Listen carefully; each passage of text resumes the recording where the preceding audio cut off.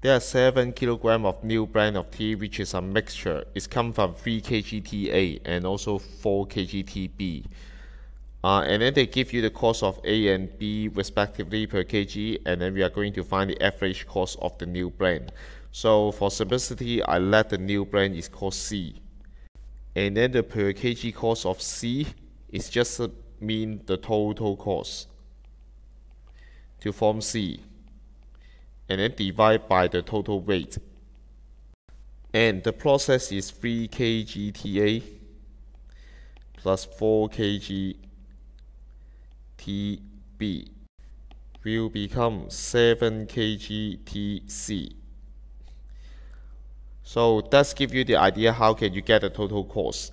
It's obviously come from cost of A and then together with 4 kg cost of B. The total weight is obvious. 3 plus 4 we get 3 plus 4 kg. And then each kg of A costs 22. 3 kg then mean 22 times 3.